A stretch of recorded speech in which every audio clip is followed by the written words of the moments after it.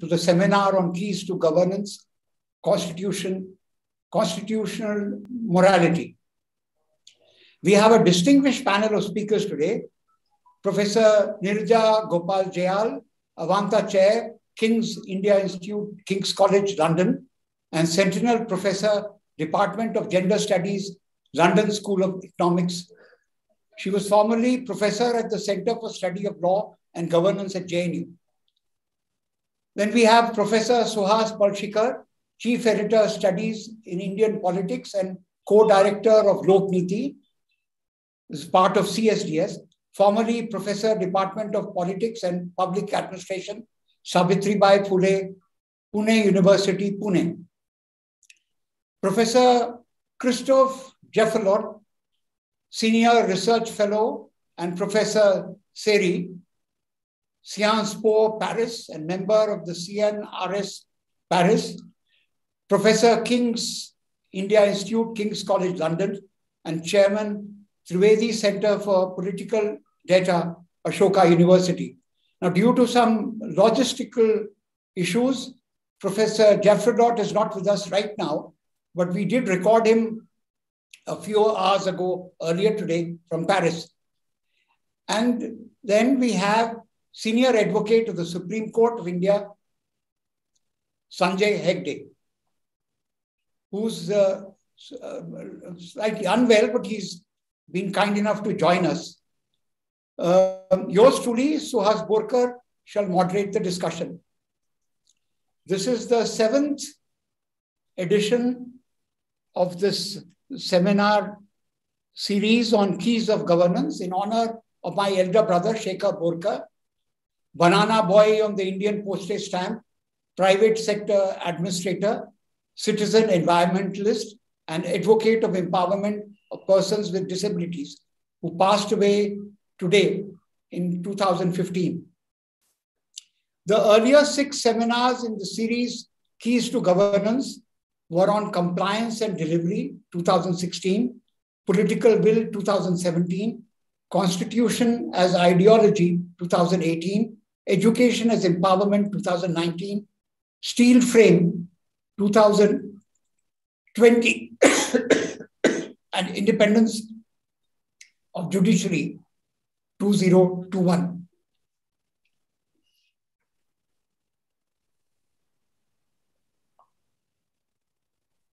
Now to today's topic, constitutional morality. I think we would begin, I would just like to quote from Baba Sahib Ambedkar's famous speech delivered on the 4th of November, 1948, on the draft constitution. Now, he quotes at great length the British political, radical and classical historian, George Grote. I quote, "The diffusion of constitutional morality, not merely among the majority of any community, but throughout the whole, is the indispensable condition of a government at once free and peaceable, since even any powerful and obstinate minority may render the working of a free institution impracticable, without being strong enough to conquer ascendance for themselves."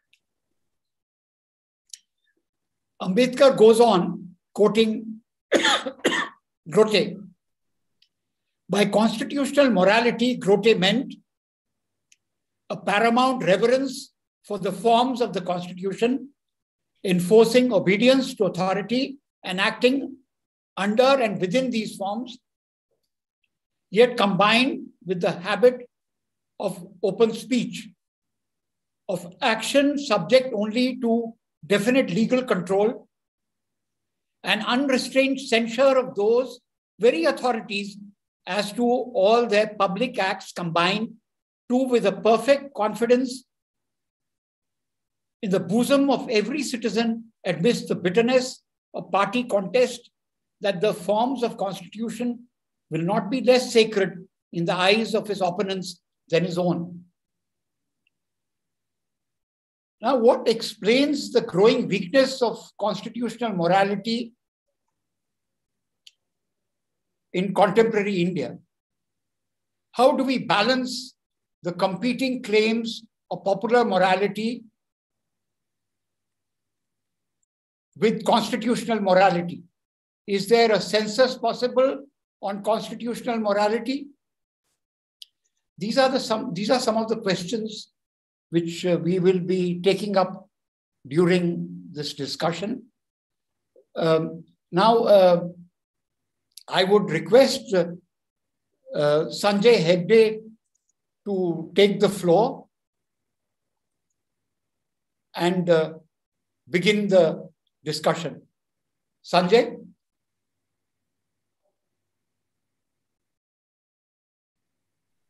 Is Sanjay there? Thank you. Thank you. Yeah, please, yeah, go ahead. I had to be unmuted. Well, that is also a metaphor for the times. Thank you, Suhas, for inviting me to this webinar. And when we were talking about constitutional morality, through this webinar system, where you have to depend on somebody else to unmute you. You need permission before you speak. I think that is a very good metaphor for the times that we live in. Mr. Falinaraman, in a particular interview, narrated what India was like in the days of the emergency. He saw two senior advocates in the morning before court began in the library of the court, Mr. C.K. Daftari and Mr. S.T. Desai. Mr. S.T. Desai turned to Mr. Daftari and said, "Chandu bhai, bolo." And Mr. Daftari, in his inimitable manner, tapped on his pipe, looked at Mr. S.T. Desai and said, "Sundarlal, pehla tame bolo. You speak first." So just this accident of waiting to be unmuted set me thinking on those lines as to what exactly is constitutional morality and what is the morality, the context of constitutional morality that we need in our times. You see, it's almost 20 years to the day when a former Prime Minister of India told then the Chief Minister, "Aap aapke Rajdharm ka palan kare." And that is also, in a sense, the word Rajdharma. How is a Rajya, a union, a country to be governed? Right from the days of the Mahabharata, where you must remember that Rajdharma was preached by a dying Bhishma to Yudhishthira, who was soon to come into power, as to what kind of country, what kind of a nation had to be built, so that all the disasters of the Mahabharata did not again visit those people. If you look at how our constitution was framed, people very easily forget that our constitution was framed against a preceding decade of great violence. Our founding fathers had the experience of the World War, the Second World War. They also had the experience of the Jewish Holocaust. There was partition violence in our own country, and there was the murder of the Mahatma. It is against this backdrop that towards the end of the 1940s, that we came up with a constitution which was to govern us thereafter. And have we exactly followed up on what our founding fathers gave to us, or is it like what Dr. Ambedkar said, constitutional morality is not a natural sentiment. It has to be cultivated. we must realize that our people have yet to learn it. Democracy in India is only a top dressing on an Indian soil, which is essentially undemocratic. So as the years have gone by, as the Constitution has worked itself out in practice, without saying that this party was responsible or that party was responsible, I think the greatest disservice that we have done to our Constitution is to forget the context in which it was written. There has been a general inarticulate major premise among the majority that the Constitution was just a mere document put together by somebody who was Western trained, who did not believe in the caste system, who in today's terms would possibly have been declared as anti-national by an IT cell, who in today's terms would have struggled even more than he struggled in the 1950s to have got elected. Because if you look at Dr. Ambedkar's life, if you look at the influences that he got together, that he melded and steered through the Constituent Assembly as chairman of the drafting committee, Dr. Ambedkar knew that he was dealing with an assembly which was 80% Orthodox Hindu. And the president of the assembly, President Rajendra Prasad, was probably the most Orthodox of them. And yet, they came to this magnificent constitution, which has served us reasonably well over a period of the past 70 years. Now, you must also remember that our neighbors also set out to write a constitution. Pakistan set out to write a constitution, but it did not manage it until it was severed into Pakistan and Bangladesh. It was only in 73 after Bangladesh that Zulfikar Ali Khan Bhutto brought in the Pakistan constitution. Otherwise, they went on through various orders and other documents, including the Government of India Act.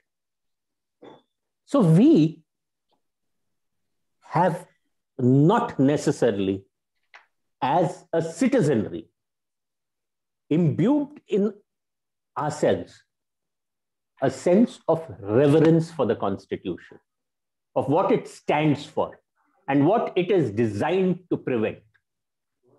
We have more or less thought of the Constitution as something that is written, something that will be quibbled over by men with long purses in the Supreme Court.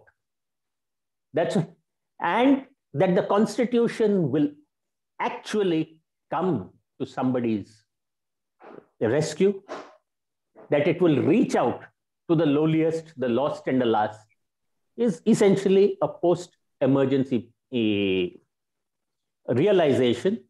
That was when the Supreme Court reached out with public interest litigation and got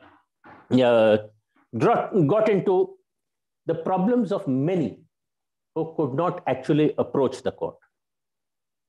Now, what is constitutional morality as defined by the courts? There have been judgments and judgments. Like there is also a certain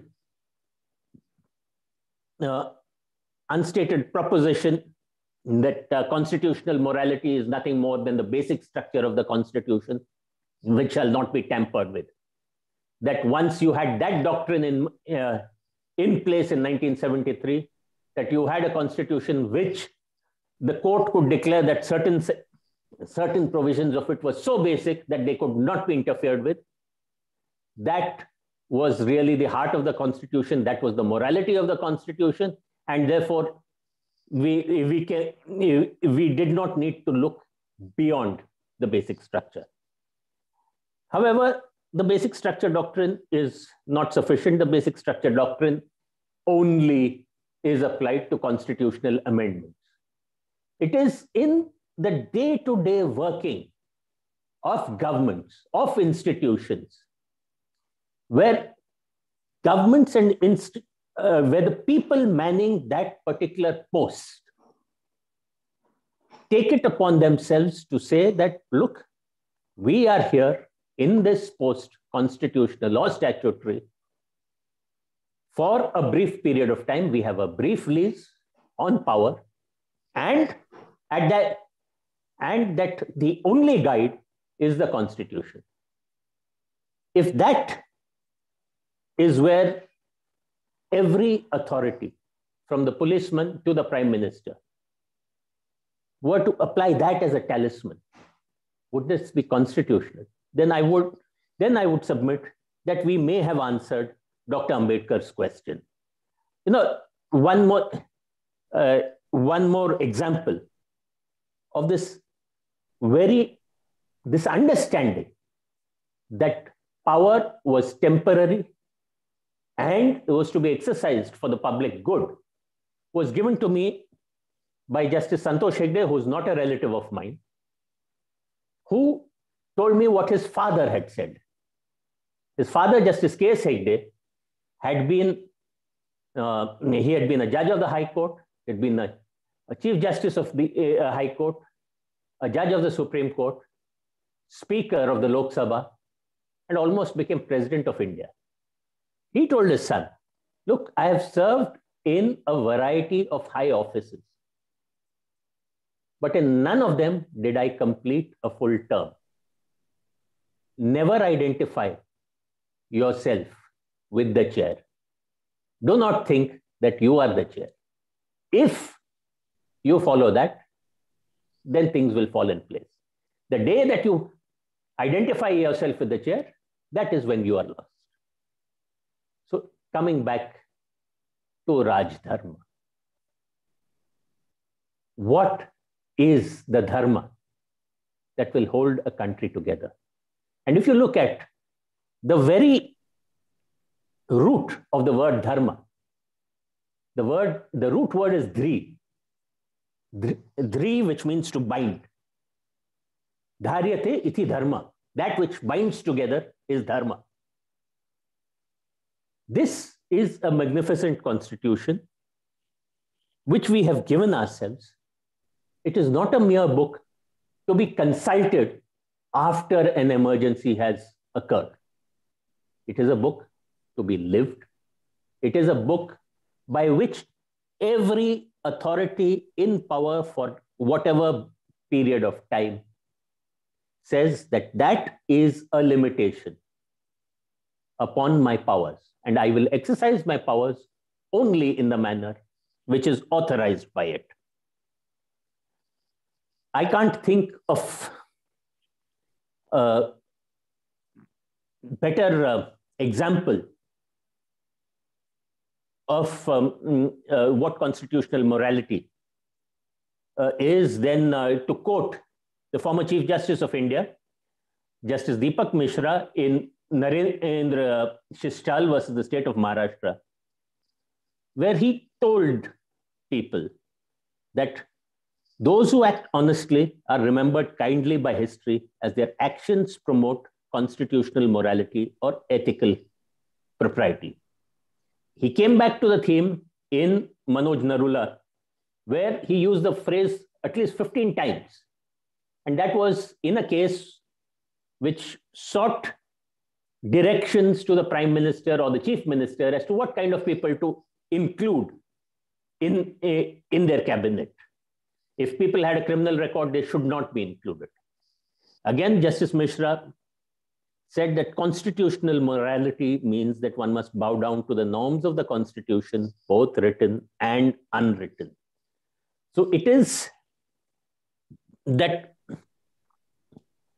unwritten interstices of the Constitution which form its morality.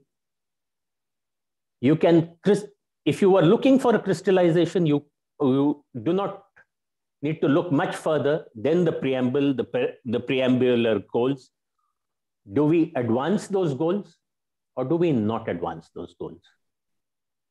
The last example that I could give, and if constitutional morality had been adhered to, and it's my submission that in this case it was not, was the CAA protests.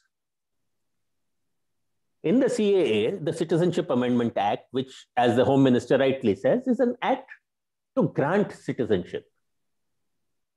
To grant or not grant citizenship to any kind of people is entirely in the realm of the executive.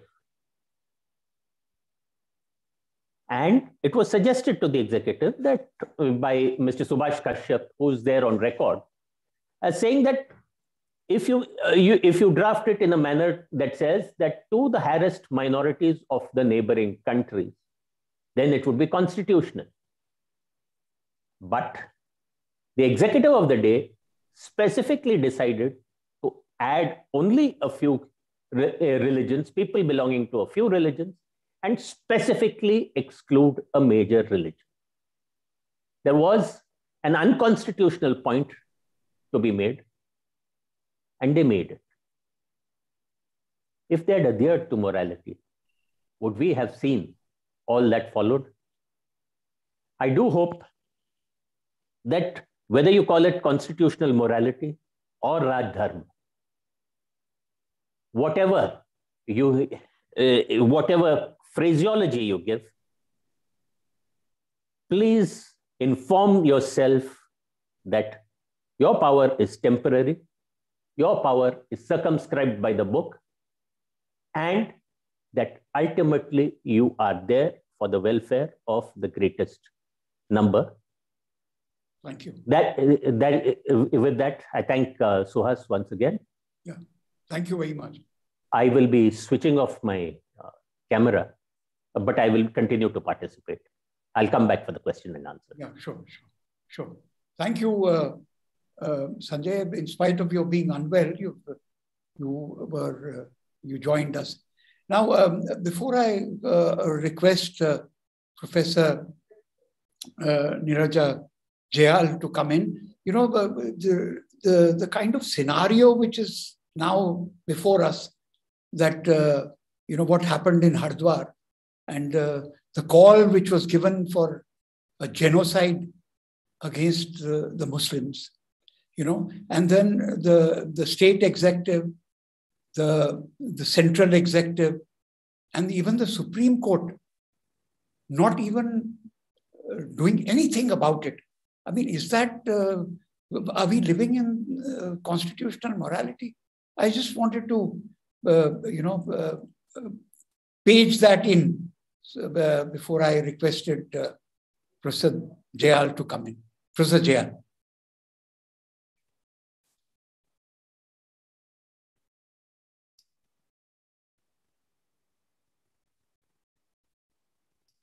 I'm being muted.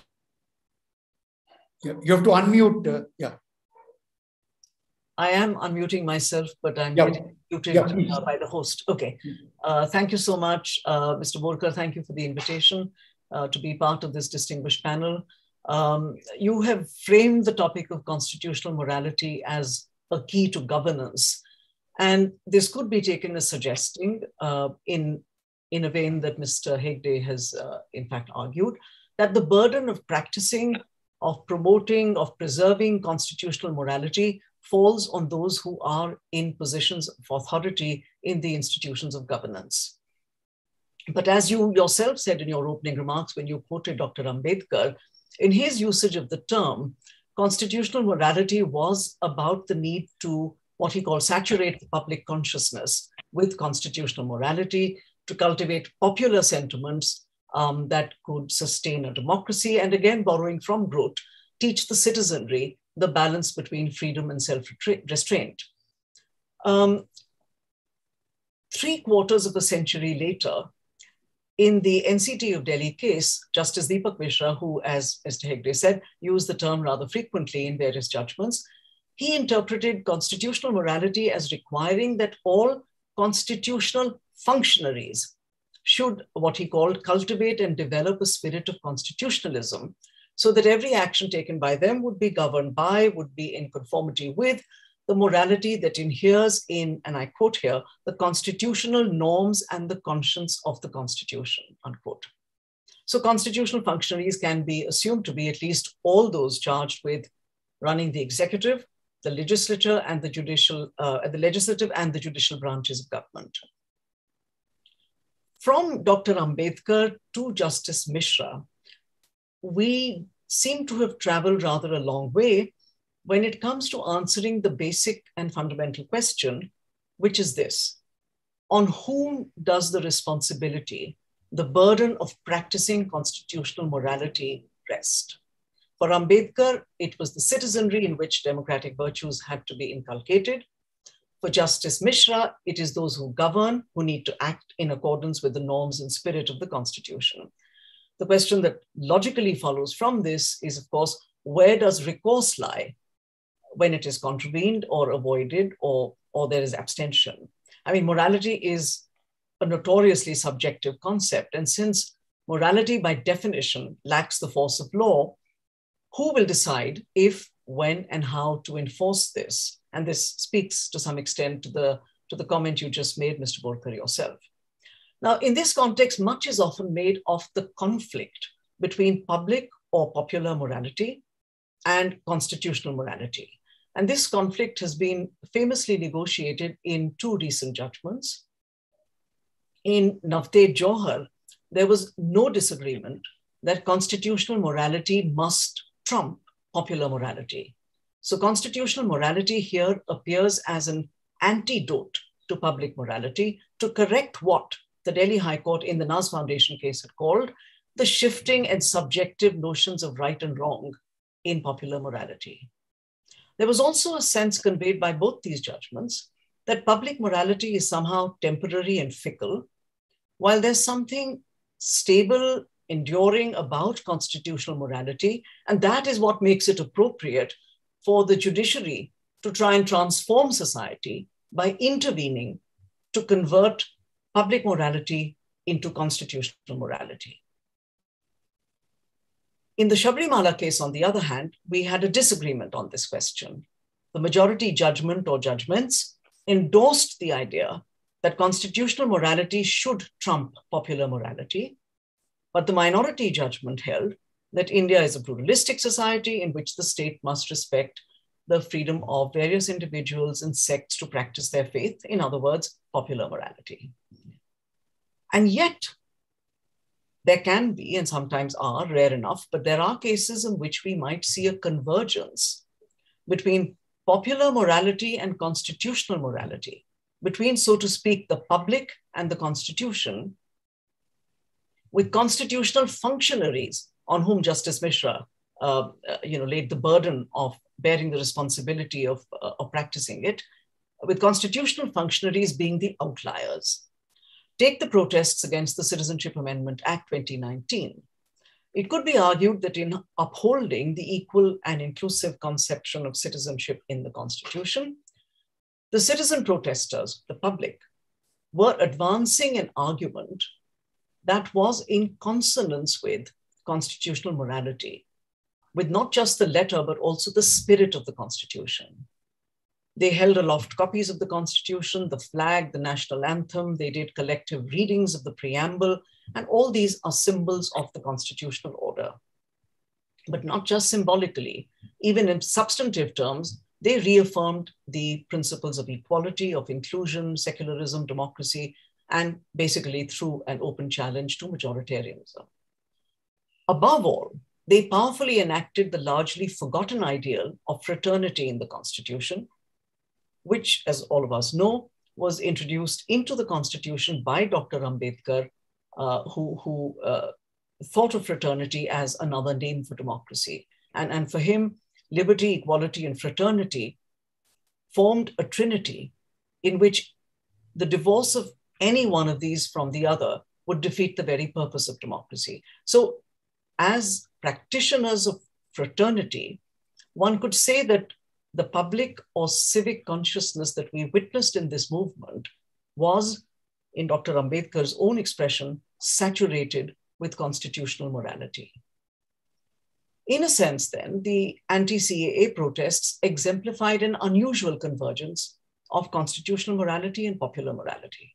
As for the constitutional functionaries, we know that the executive stonewalled and even punished the protesters, while the judiciary chose to privilege the convenience of commuters, even as it made nice noises about dissent being a part of democracy, so long as it's conducted in designated places.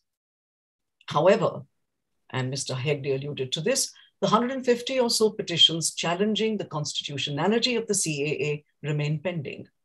The question is, when courts ignore constitutional challenges of this kind, where might an apparent breach or self-evident breach of constitutional morality find a remedy? Where does recourse lie?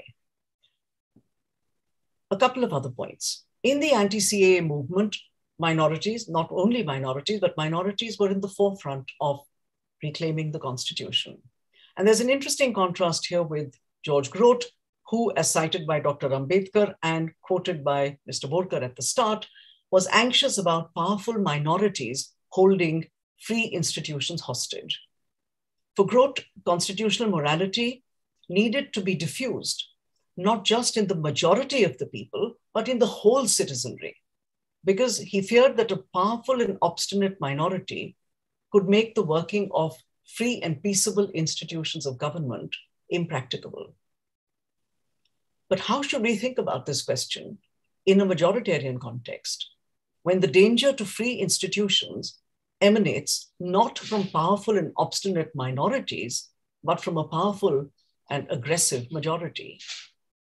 I mean, as an aside, one might recall that Grote was a contemporary of John Stuart Mill, who flagged his own anxieties about the tyranny of the majority in his little book on liberty, which was written just about a decade later. Another slippery issue is that of defining the soul or the spirit or the conscience of the Constitution of India, terms used by Justice Deepak Mishra in the NCT of Delhi judgment. It is plausible that there could be as many views of this undefined spirit of the Constitution as many views as there are judges. As the lawyer and legal scholar Abhinav Chandrachud has written, if a judge holds that the soul of the Constitution mandates that India be declared a Hindu state, would we find it acceptable? Would we find it in consonance with constitutional morality?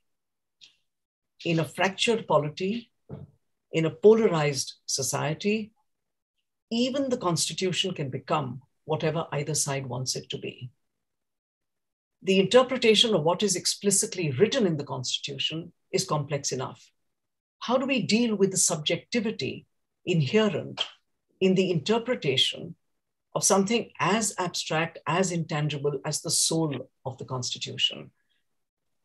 I'm not aware if the 9-judge bench that was constituted to pronounce on this did clarify the issue. But this is probably the kind of conundrum that the learned Attorney General of India, Mr. K.K. Venugopal, was referring to when, in the backdrop of the Sabarimala judgment, he said that it was possible for the court to speak in two voices, both justifying their completely contrary positions by invoking constitutional morality. I mean, one could say that constitutional morality demands the entry of women into the temple, the other that it prohibits the entry of women. Now, it is this that made Mr. Venugopal pronounce constitutional morality to be a dangerous weapon. And I want to quote from the speech he gave in December 2018, when he said, "The use of constitutional morality can be very, very dangerous, and we can't be sure where it will lead us to. I hope constitutional morality dies," unquote.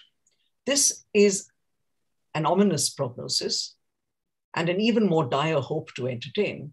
For reasons I can't begin to guess at, obviously, the prognosis seems to have become an accurate prediction because we've heard little about constitutional morality in recent times. So can constitutional morality be a key to governance? If we go with Dr. Ambedkar's conception of constitutional morality as an attribute of citizens, we find an ongoing contestation between a section of the public that has deep faith in the Constitution and another section of it that subscribes to ideas and practices of hate and violence miles removed from the Constitution. if we go with Justice Mishra's conception of constitutional morality as an attribute of constitutional functionaries, maybe we could set the bar much lower and just settle for constitutionalism and constitutional propriety with or without the morality. Thank you. Thank you very much. I think you have broadened the entire discussion. Thank you. Now, can we put on the recording of Professor Jaffrelot, please, which we did earlier? Jaffrelot to come on.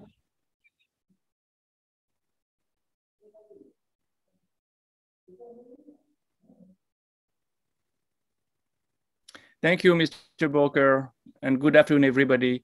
I'm really sorry not to be able to take part in the panel discussion today, but I'm glad I can at least contribute by recording some of my views on the topic that has been chosen. And on this topic, let me first emphasize the fact that Dr. Ambedkar was very right, as usual, when he stressed the importance of constitutional morality. Because if the Indian constitution is key to Indian democracy, it can be applied in many different ways and distorted if the rulers do not observe the need virtue. And talking about today's India, I would like to consider how constitutional immorality translates into institutional immorality. You know, the institutions are so important in any democracy. I'd like to focus on this aspect that, as I have also emphasized in one chapter of my book called Modestia. The chapter is entitled Desinstitutionalizing India, and it analyzes the way a transition from populism to authoritarianism is almost inevitable. You know, we saw that in so many other countries. We saw that also in the past, in the history of India, under Indira Gandhi in particular, when the leader is considering that his legitimacy comes from the voters, that he has a mandate that can emancipate himself from institutions, then he tends to prevail, and he tries to prevail over his party first, but also over institutions of the checks and balances system. And if they resist, he will undermine them. So if you look at all kinds of institutions in India since 2014, you see how this process has worked in the case of the Central Information Commission, the Central Bureau of Investigation, the National Investigation Commission, the Election Commission, and of course, Parliament. Well, I will focus first on the bureaucracy, on all these commissions whose heads are appointed by the government. And there I would say there are three techniques to undermine these institutions. First, there is an attempt at diluting their power. And sometimes even the law, you know, the Right to Information Act is a case in point. The law has been diluted. But you can also weaken these institutions by letting posts vacant. You know, if you don't appoint anybody as information commissioner, there is no way the applications can be dealt with on time. So that's one. Another solution is simply to replace the bureaucrats at the helm by friends, by people who can be co-opted. And interestingly, many senior bureaucrats traveled from Gujarat to Delhi after 2014. The most interesting and telling case possibly there is the case of Alok Verma, the CBI director, who has been replaced after a long episode of tensions in which the Supreme Court played a role, to which I'll return by the end of my presentation. I'll look at the judiciary by the end of my presentation. But Alok Verma and the CBI is not the only revealing case. Ashoka Lavasa, the former election commissioner, who should have become chief election commissioner, is another interesting revealing case. So that's one way. Another way to deal with the bureaucracy, to replace bureaucrats by co-opting others who have been sympathetic to the government in the past. Now, there is another institution that has been very much undermined in the recent years, and that is the Indian Parliament. The Indian Parliament is not what it used to be for many different reasons. One of them being that the Prime Minister does not attend sessions as much as his predecessors. In the book, I give figures showing that all his predecessors, including, of course, Atal Bihari Vajpayee, spent more time, much more time, attending parliamentary sessions. But there is something even more important to highlight here in terms of desinstitutionalization of India. And that is the fact that many bills have not been referred to committee, to committees which could be which would have been able to improve the law in the making, to discuss the bills, and even sometimes, in fact, on many occasions, bills were passed without proper debate on the same day they were introduced. And of course, the worst case scenario is the farmers' bills in the Rajya Sabha in 2019. So that's just a way to illustrate the way another key institution of India's democracy, the parliament, has been undermined.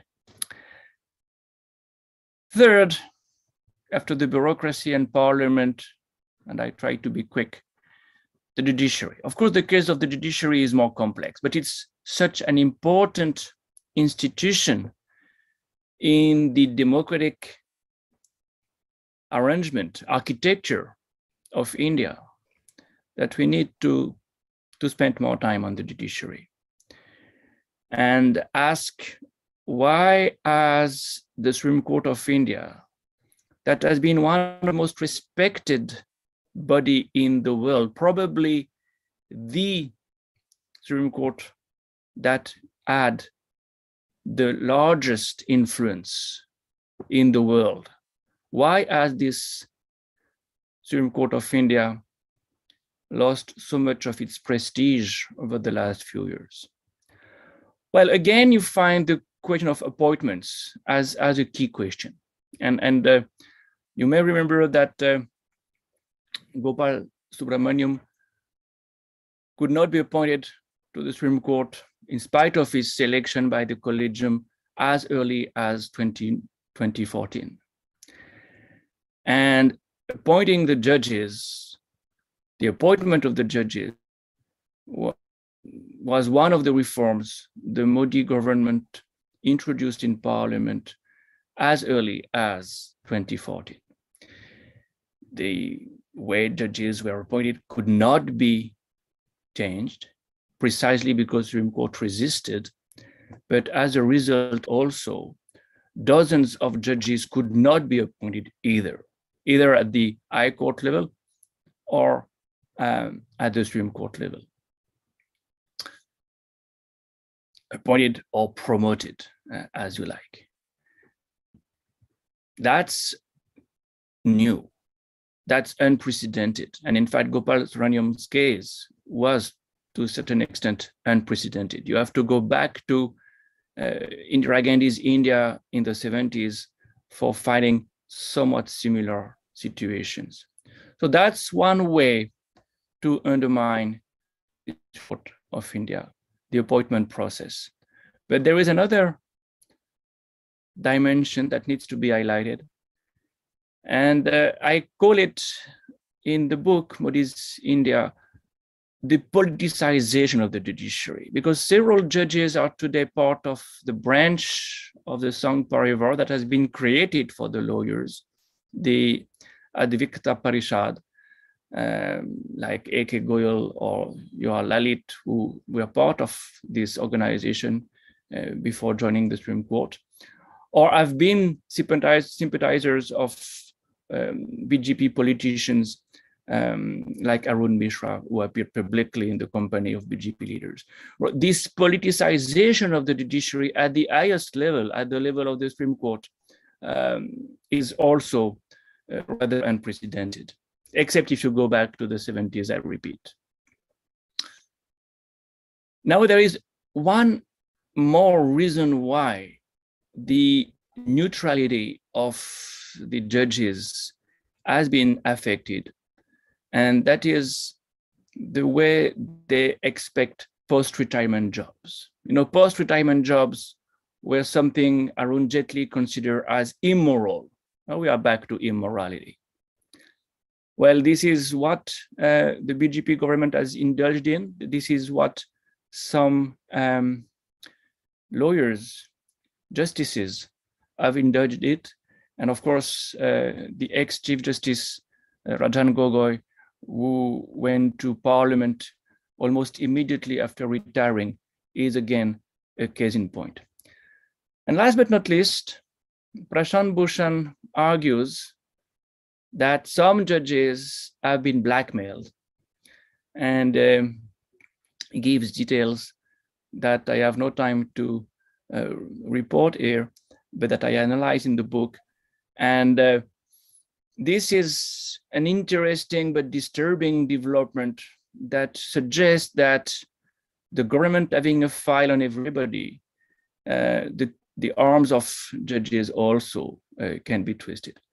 Whatever the reason, whatever the explanation, clearly we've seen Supreme Court of India not opposing the government of India the way it used to do, either by abstaining to review petitions or by supporting the government. So you may look at the CAA, the abolition of Article 370, so many other cases for which a decision is waited from the court, or you look at the election bond or the other act. Well, in these cases, the Supreme Court approved the government of India decision, and after a long time and almost at the last minute. So all these developments affecting the bureaucracy, affecting the parliament, affecting the judiciary, go in the same direction, showing that the checks and balances, what makes a democracy robust, are under attack. And I would end by mentioning only briefly one last institution, what we call the fourth estate, because in this world, we have, of course, a separation of power, the executive, the legislative, the judiciary, but we have also, for the democracy to remain vibrant, the role of the media. And in that case, I would first emphasize that there are journalists still resisting, active, courageous, in spite of everything.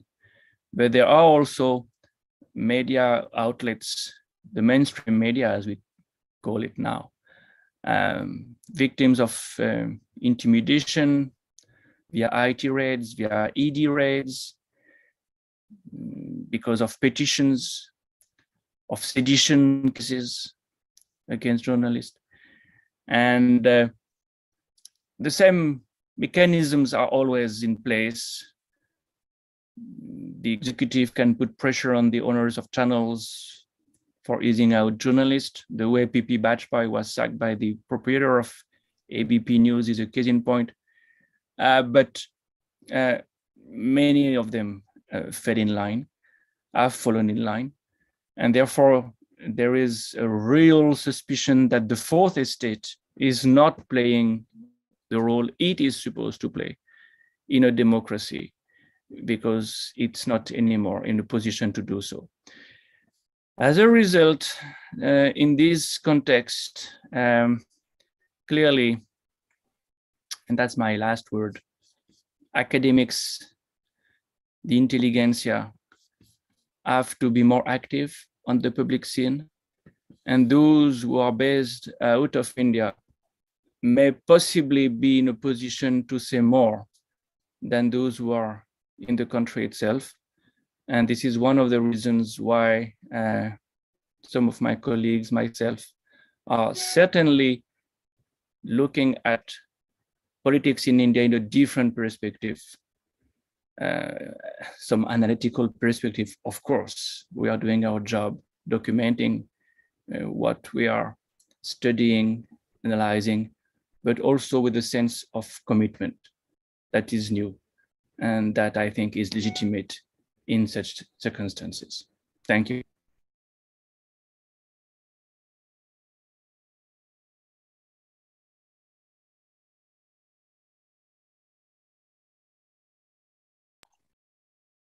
Yeah, thank you, Jaffrelot. I mean, of course, it's a recording. Now I would invite Professor Suhas Palshikar. You know, Suhas calling another Suhas sounds a little interesting. But you are in Pune and I'm in Delhi. Thank you very much for joining us. So over to Professor Suhas Palshikar. Thank you, Mr. Borker. Also, thanks to IIC and the Borker Foundation for holding this webinar and inviting me to be part of it. In a sense, my job has been made easier by the earlier speakers because they have mapped both the legal, juridical, philosophical foundations of what constitutional morality means on the one hand, and in Christophe's case, why constitutional morality is in crisis currently. Let me begin by saying that in any democracy, some attacks on constitutional morality, some shortcomings in the practice of constitution are not unknown. They are quite common. In a sense, that is part of the way democracy functions. But here, and I would concur with Christophe, what one is facing is not just these scars, these small wounds, these small attacks, but a regular crisis of constitutional morality that we are facing. Whichever way we understand constitutional morality, as Professor Niraja Jayal mentioned, the Ambedkarite way or the Deepak Mishra way, we have a crisis that is staring into our face. This crisis may be summed up, perhaps, what all the speakers have said so far, starting from the question of Raj Dharma to what Christophe was saying. This crisis may be summed up as a double duality. On the one hand, we have the citizenry, which in a sense respects, formally speaking, the constitution, but it is not concerned about what the constitution really stands for. It is not concerned probably with what the constitution really means. In the sense, it is a verbal loyalty to the constitution rather than what Niraja said, saturating the citizenry with constitutional morality. This is one duality. The other duality that we are facing, and that is where Christophe's presentation comes in, is that the rulers vouch by the constitution. Nobody is saying, let us change the constitution. And that is a curious thing. There were times in the history of India, past 7 decades, at least a couple of times, this question of changing the constitution did come about. But today, nobody is talking about changing the constitution.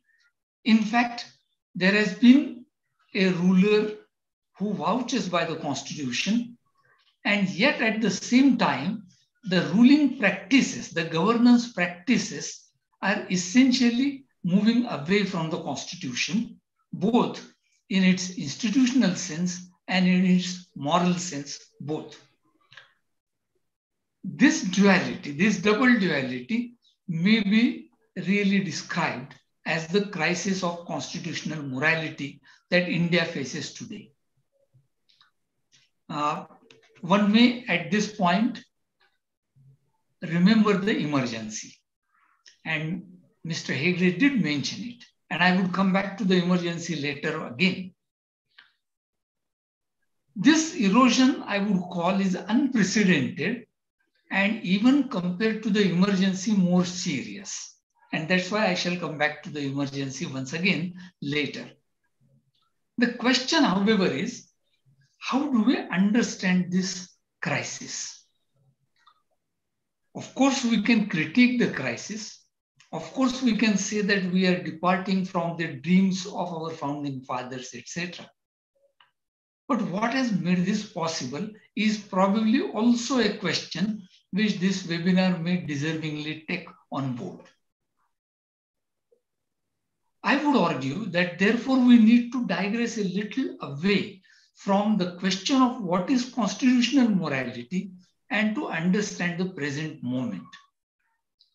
Earlier speakers have already come very close to this understanding, and I may only be elaborating upon what they have already hinted at.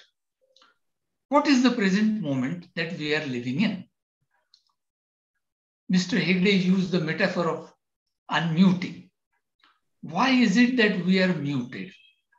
Christophe pointed out the responsibilities that he shoulders because he is outside the country, and some of us here run the risk of shouldering the same responsibilities while being in India. What are these responsibilities and what are these risks involved? Why suddenly it has become that a scholar might be running the risk of crossing swords with the powers that be? The answer perhaps is not in the critique, but the answer is in understanding that we are moving away not just from the constitution and the constitutional morality that we are talking about, but we are in fact moving away from the entire spirit that informed the constitution. And that is why I said that I'm in a sense elaborating on what the earlier speaker said, because this is what Mr. Hegde pointed out, that there is a long history and context to the making of the constitution. There are many labors that are put into the making of the constitution, but more than all that, there was also a spirit that informed India's nationalism as it shaped during the anti-colonial movement. And we are moving away from that. To put it provocatively, but also probably in a very realistic manner, we are entering into a twilight zone where we are fading from the light that's shone on us by the Constitution and entering into a new arena, a new political, social, and cultural arena. We might call this moment also as the end of the constitutional republic as we have known it so far. Some of you might think that this is an exaggeration, but if you listen carefully to what Christophe listed, chronicled, named, probably the only label to all that can be this, that there is this end of a republic approaching us. We are witnessing this transition. That's why I call it the twilight zone, that we are moving away from that republic into something unknown or something that we can guess from what is happening around us. Does this mean that we will have a new constitution?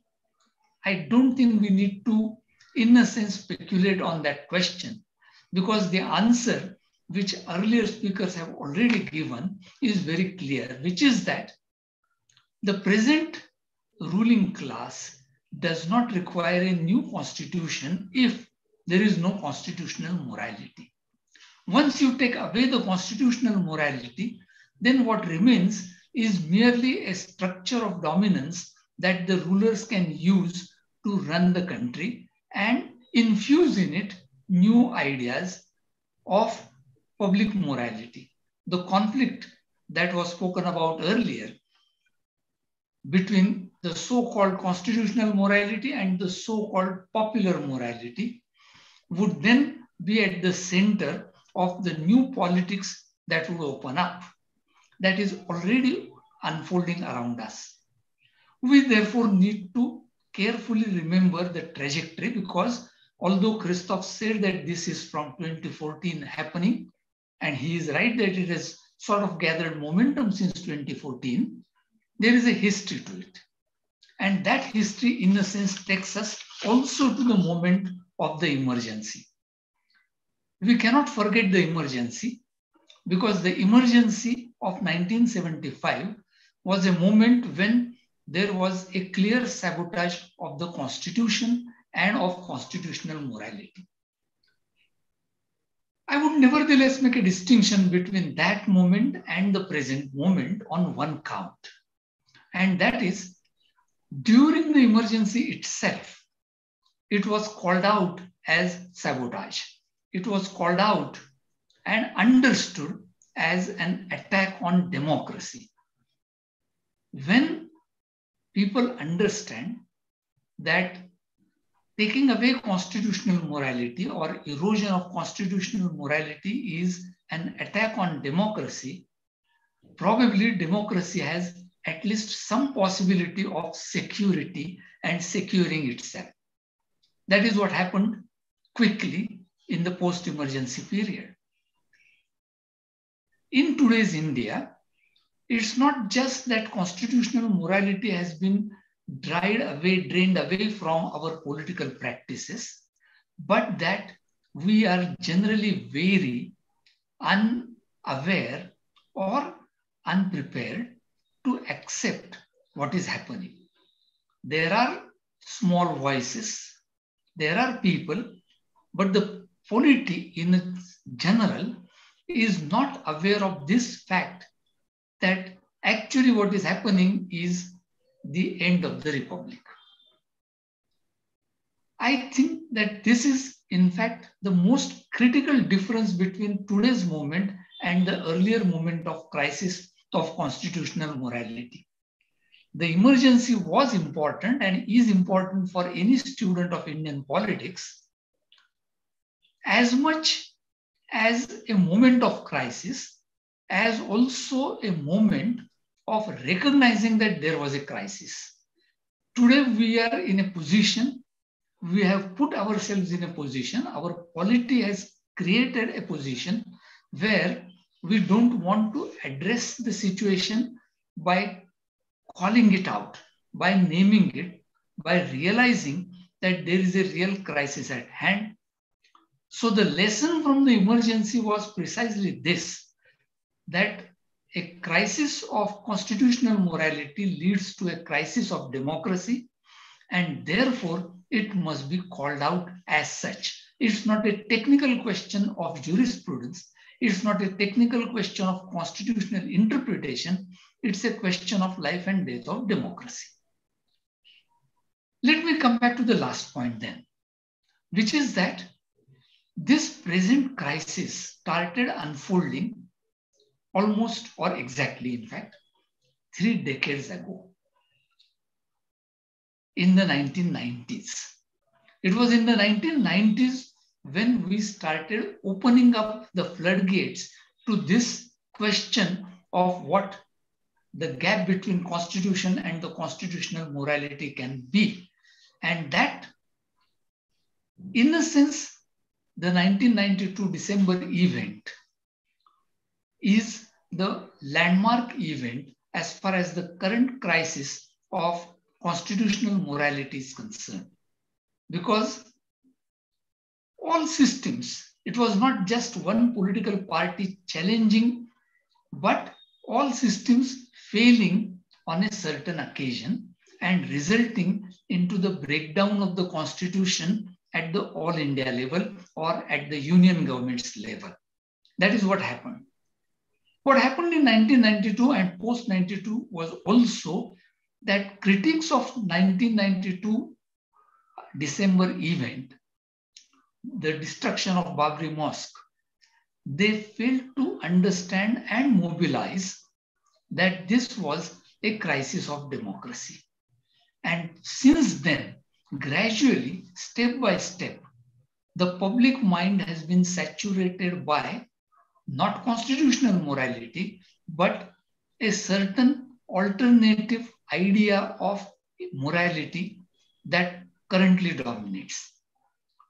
Niraja rightly mentioned this as a majoritarian turn. It is this majoritarian turn which now marks our polity, our society, and our culture. When that happens, then the question is not merely of constitutional morality, but also of what kind of democracy India would remain as it celebrates 75 years of independence. In a way, therefore, I am arguing that trying to understand the trajectory of our current crisis, explaining constitutional crisis of constitutional morality at the present moment is, in a sense, understanding that there is a majoritarian turn to our politics and our cultural mindset since the 1990s, which has really been the root cause in understanding and in shaping the current crisis that we witness and experience at the moment. I will stop here. Thank you very much. Thank you, Professor Palshikar. I think it's been a very incisive contribution from you. And you have talked of double duality and the crisis of constitutional morality and the trajectory it is taking. And then the final question which you have put is, what kind of democracy would remain in India if this trajectory is followed? Now, at that point, we didn't have participants, so I had put two questions to Christophe. Now, I would like those questions to be put and his answers, and if that we can then put to the panel, and then we can take up the other questions which are coming up. So can we have that the questions we put up to Christophe, please? Okay. Professor Jaffrelot, I wanted to ask you, the recent call for genocide against Muslims. This was at a gathering in Hardwar. Now, you see, this is, I think, reflects constitution immorality, at the height, because you have the central government, the state government, and the Supreme Court even not acting against those criminals, they are criminals. Because under the genocide convention, even calling for a genocide is like a genocide, you see. So this is very dangerous for our democracy. No, definitely. In fact, if we want to be complete in this study of constitutional immorality, the way minorities are dealt with is, of course, contrary to the Constitution. And you don't need to refer to the word secularism. Secularism certainly is in the Constitution, but the values of human rights at large are also very much in this list of fundamental rights that prefaces the Constitution of India. So, of course, any kind of discrimination, and we are back to Dr. Edgar, because he was very much behind the listing of all forms of discrimination in the Constitution of India. Any kind of discrimination based on caste, religion, race, gender is against the Constitution of India. And the way minorities, Muslims, Christians are dealt with is against the Constitution.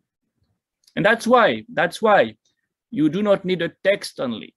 You need the morality, the commitment for observing what the text says, because the text can be just non-applied. And the Constitution of India may become redundant if at the text nobody refers to it anymore. No, but do you find that there is hope in the future for Indian democracy? Of course, there is always hope in the future. The point of no return is not reached yet.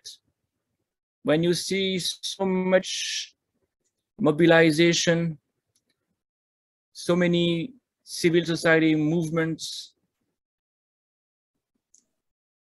not only the anti-CA movement, but the farmers movement, you see that there is definitely a commitment to the values of democracy in terms of liberty, equality, dignity, that continues to be very much there at the heart of society. Now, how does that convert into political change? This is certainly the key question, and the context is not conducive to this kind of transition when the media, I have mentioned them, are indulging in so much disinformation, when also the rule of the game, you know, the electoral rule of the game results in the making of an uneven playing field. You know, the electoral competition is not what it used to be anymore. When you look at the financial means of the ruling party compared to others, for instance, you see a big asymmetry. If you go by the most convincing estimate, BJP spent 3.6 billion in the 2019 elections. So politically, you have this huge challenge for opposition forces. And last but not least, they have not come together yet. So divisions within the opposition, weaknesses, all kinds of weaknesses of the opposition are one more issues. You know, in Israel, it took 15 years to the opponents of Netanyahu to join hands. In Turkey, the opponents to Erdogan are gradually joining hands after also 15 years. So it's not as if it's easy for opponents to populist leaders to find the alternative, to create the alternative. And largely because of the resources I have mentioned, but also because of the saturation of the public space by one-sided messages and information. But no, I don't think that we have reached a point of no return when you have no hope. Certainly not. Yeah. Can I open this discussion to the panel? First, taking up that hate speech, you know, in Hardwar, and then the 76 eminent lawyers writing to the Supreme Court to take up the case, and yet no action. Professor Jayal?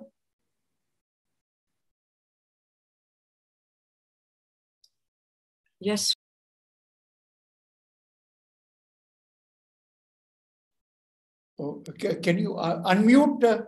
I have done twice. I hope I hope I will stay unmuted. No, you're absolutely right. I mean, this is extremely disturbing, and but it's not surprising altogether. It just is. There's been an acceleration over the last few years in the nature and the frequency of this kind of incident. Elements like these are being emboldened, and they've been emboldened by the fact that there is practically an assumption of impunity. And that assumption of impunity is never belied. So the impunity that is on offer actually emboldens such people. And, and I think it's supportive of a general ecosystem of hate, which presumably coheres with a certain political agenda. Sanjay? Can you unmute, please? I'm sorry. No, just to set the record straight, the lawyers wrote a letter to the Chief Justice saying that this is unprecedented, and also that there are already matters which are pending in the Supreme Court about hate speech, which need to be further processed. The Chief Justice has not, at least there is no public record of the Chief Justice having listed those matters or not listed those matters. But quite apart from that, this also talks to Professor Palshikar's question about the twilight of the Republic. What sometimes gives me great hope is India's young. There has simultaneously, with liberalization and with the decline in fertility rates, you have a large middle class India which has emerged. Many of them have, it's a curious coincidence, but there has been a decline of people going to engineering colleges, and there's been an upswing on people going to law colleges. And there has been an insistence among the younger lawyers of bringing people to account legally. I'll just give you one or two instances. You saw that Bullybai's app recently. It was when people said, no, let's not rush to the Supreme Court. The Supreme Court may or may not hear us, but let us instigate a particular police station or the other, that everybody had to compete to say that, look, we are working according to the Constitution. And it's only when the Bombay police started that the Delhi police had to fall in line. There has been a recent order of the Supreme Court in a case which I appear, and I don't want to either take credit or argue it, but briefly, Inspector of Police in Bulandshahr, Uttar Pradesh, was lynched in uniform when he was trying to maintain law and order in the context of a huge Ijtama procession of the Muslims. And there were the cow vigilantes who said that something untoward was happening. And the vigilantes went ahead and actually killed the inspector. It was treated as a normal proceeding before the Allahabad High Court, and after some time, the man got bail. The man's widow came to the Supreme Court, challenged the bail, and the Supreme Court recently has directed him to surrender. And it will probably look to putting that case back on track. Consequence, even if the system is slow, archaic, refuses to move, there have been numerous attempts to get it to move. I can only hope that younger India is much more cognizant of democratic values and constitutional morality. Just one last example I'd like to give was during the CAA protests. People were being arrested and all that, and people moved various courts. Rarely did they get immediate relief. But it was a young magistrate in Delhi, on an incident in Daryaganj, who stepped in and said, you have to follow the law. How can you arrest them? So yes, I do place great emphasis on the young, and I hope, Professor Palshikar, that we are not seeing the end of the Republic. Thank you. Professor Palshikar, on that hate speeches and no action.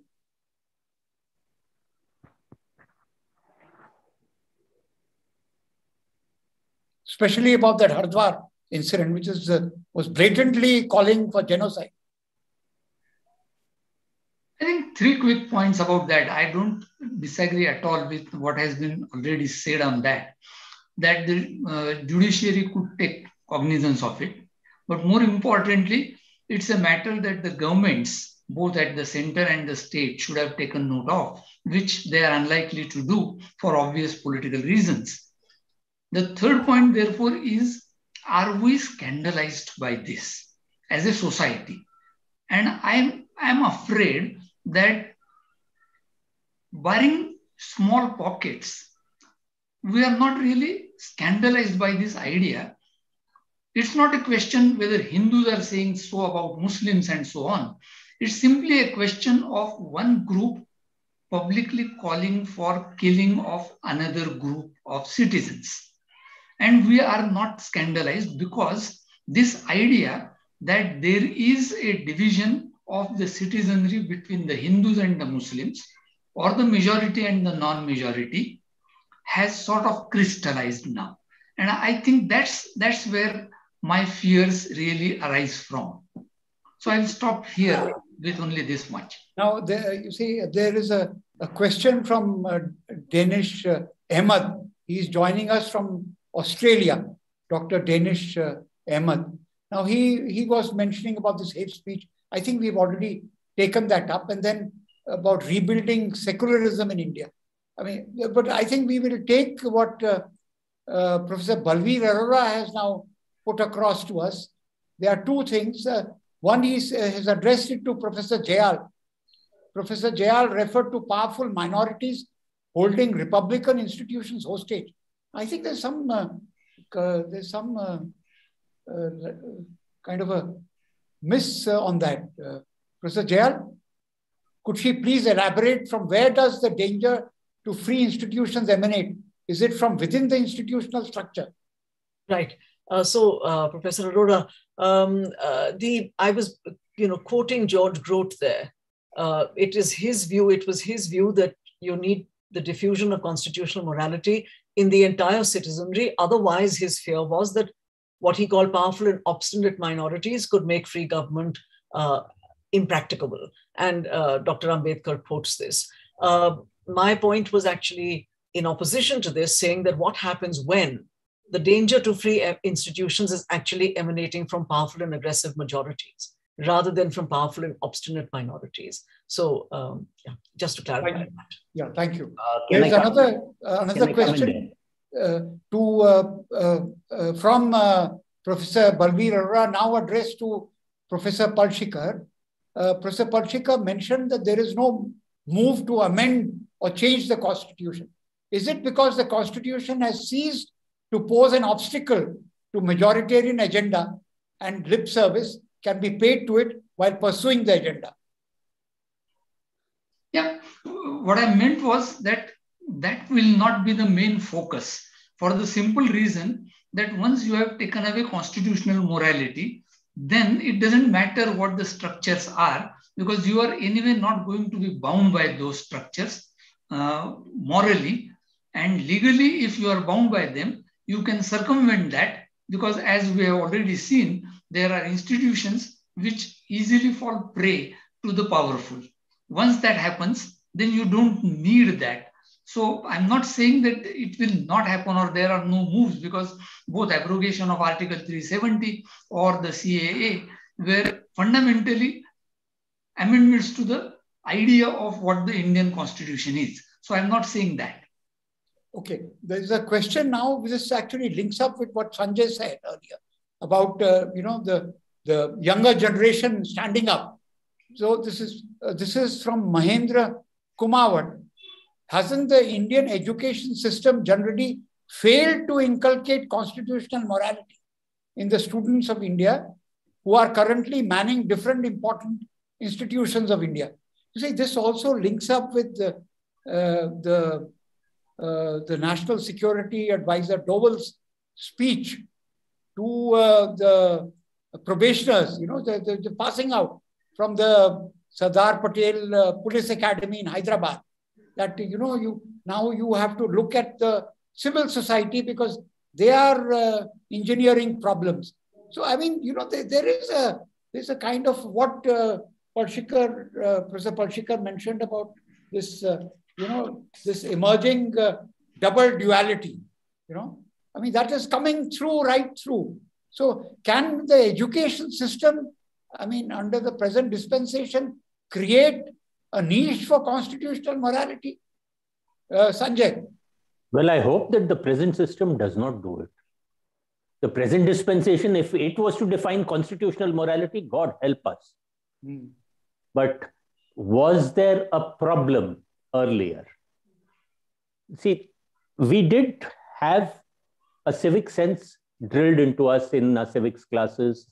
I do remember that we had something called a national pledge, which was there on every textbook, which said, India is my country, all Indians are my brothers and sisters. That still stays with me. But at the end of the day, those are words. Why are those words there? Why do you need to stay together and be bound by a constitution and its morality? That, I think, has never been adequately explained. And I really doubt that any government will do a good enough job of it. And that is where, drawing on Professor Jayal, Ambedkar, Grote, everyone, when you have to infuse the citizenry, and I'm only reminded of an old interview where Zora Sehgal once squarely put the blame for communalism on the Indian mother. He says, ये सब माँ से शुरू होता है. जब माँ कहती है, उससे मत खेल, वो ये है या वो है, तब से शुरू होता है. As a citizenry, I think we are now duty bound to tell anyone, when we all have our WhatsApp uncles and friends and acquaintances from long ago who just blurt out anything that the IT cell comes out with. You have to stand up and say, look, you're wrong. This is not part of the conversation here. This is not civilized conversation. And if it continues, there will be a breakdown. It is that very particular insistence on decency norms and fraternity norms in our private exchanges, which will go on to build the fraternity that Ambedkar talked about. I am reminded of, the incident in Martin Luther King's life when he was very young, he was a kid. And there was this white mother who asked the white kid of hers to not play with this black boy.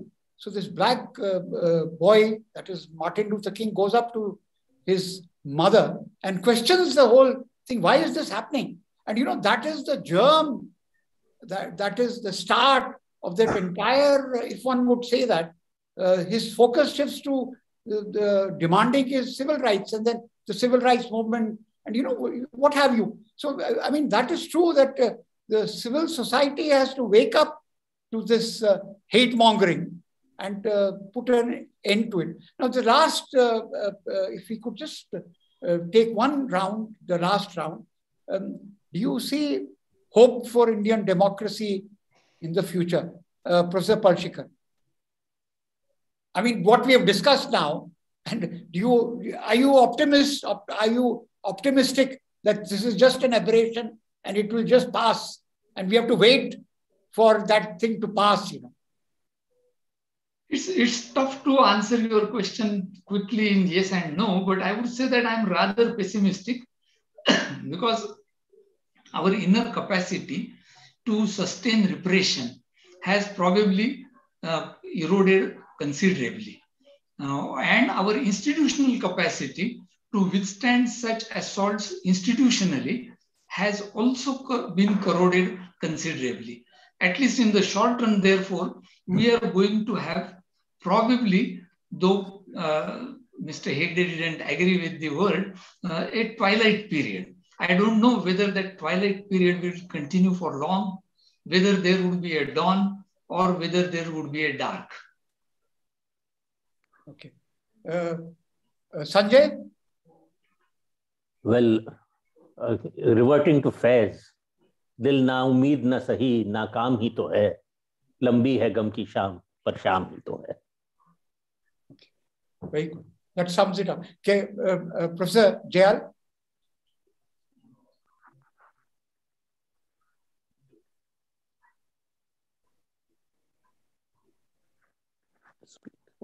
I don't think I can. No, it said that I had to wait for the host to unmute me. I do, after what Mr. Hegde just said, I think anything I say would be very banal.